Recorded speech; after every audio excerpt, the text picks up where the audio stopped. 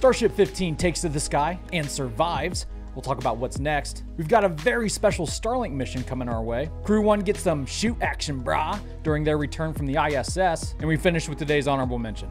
I'm Kevin, and this is SpaceX in the News.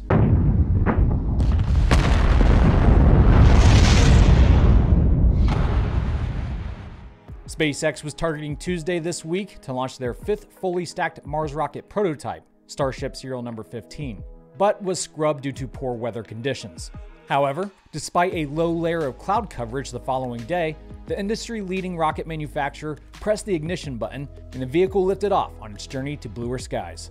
At an apogee of about 10 kilometers, 15 went horizontal and begun its short belly flop back to the surface. And just as it was coming through the clouds, it lit up 2 of its 3 Raptor engines to return vertical and made the fleet's first ever nominal landing. Starship heading back to the landing zone.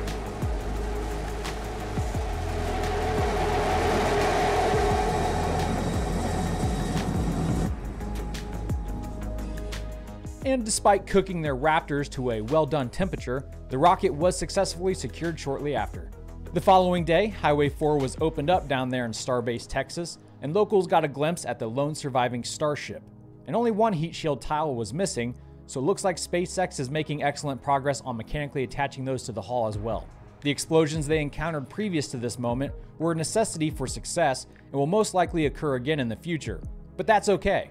It's the only way to create rapid and fully reusable orbital rockets, the fundamental technology revolution needed to make life multiplanetary. So what comes next now? Elon tweeted the day after the launch that they might try to refly 15 soon. So if that ends up being the case, they'll most likely repeat what they just accomplished, a flight to 10 clicks and back. And that wouldn't be unusual. The company flew Starship to 150 meters twice with SN5 and 6. But you never know, maybe they'll go a little higher.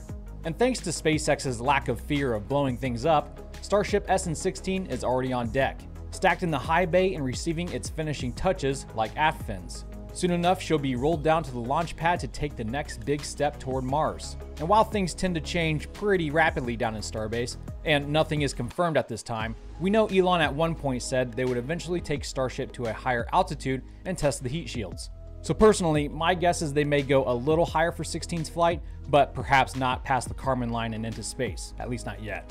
A couple weeks back, the Federal Aviation Administration did grant SpaceX permission to go ahead and launch Starships 15 through 17. But the question remains, at what altitude was the permission granted to? 10 clicks? And if so, now that 15 was successful, will SpaceX request an addendum to fly higher?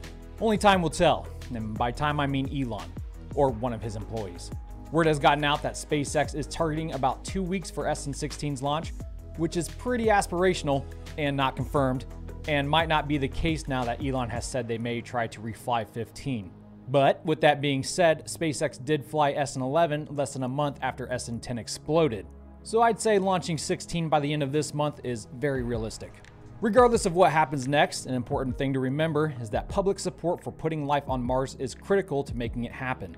And Elon believes 2024 is not out of the question for an uncrewed flight to the Red Planet. Now on to Starlink.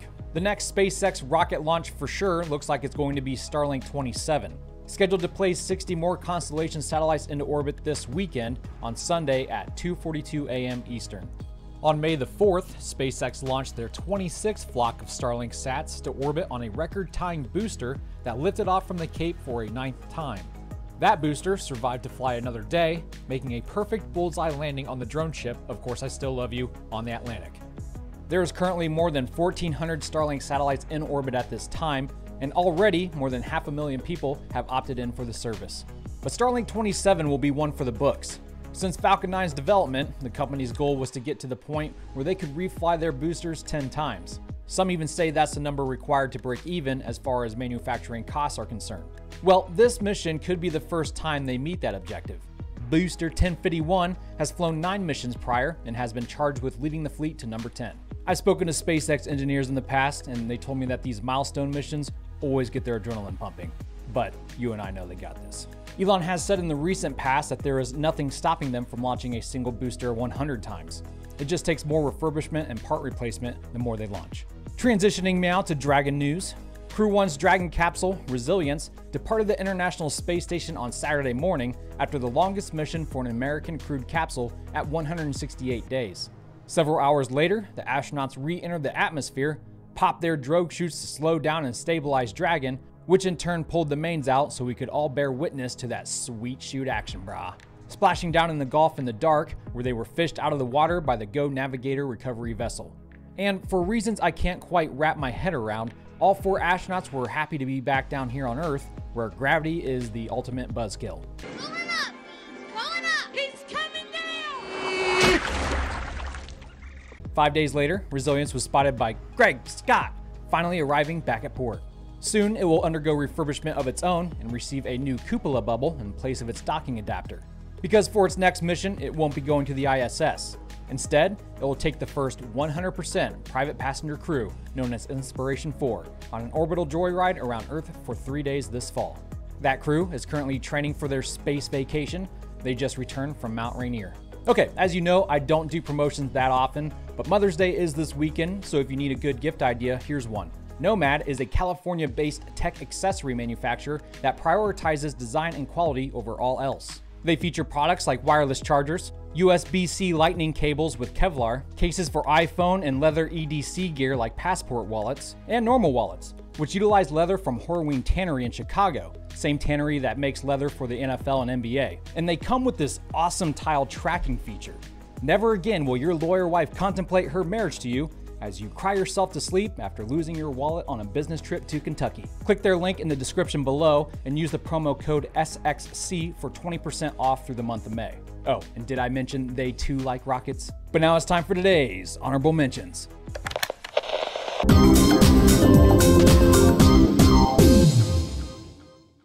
Former Senator Bill Nelson was sworn in as NASA's newest administrator this week. Jim Bridenstine was there in virtual form to show his support, so I'm making him the honorable mention. And on Wednesday, the same day SN15 launched and Alan Shepard became the first American in space 60 years prior, Blue Origin announced their plans to launch their first astronauts to space on their New Shepard rocket on July 20th, the same day Neil Armstrong and Buzz Aldrin walked on the moon 52 years earlier. The company made the decision after successfully launching the rocket 15 times, and the capsule was capable of carrying up to 6 people on a suborbital joyride past the Kármán line and back. And one seat is up for auction, so if you got the cash to bid, go for it. The winning bid will be donated to Blues Foundation, Club for the Future. Well, that's all I have for you guys today. Thank you so much for checking in. And shout out to all my generous supporters on Patreon and the YouTube membership program. You too can support the show by joining up using the links in the description below. Have a phenomenal weekend, and until next time, Godspeed.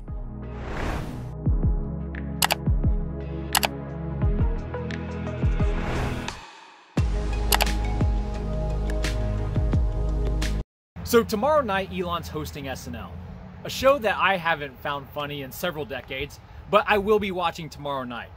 And let me explain why. So as soon as the announcement was made that Elon was gonna host, he and the show were both immediately attacked by the far left. And even some of the show's own cast members went after the decision. Now, with that being said, some cast members have shown their support and even went to dinner with Elon to get to know him better. And my hat's off to the show itself for not backing down to the woke mob on Twitter.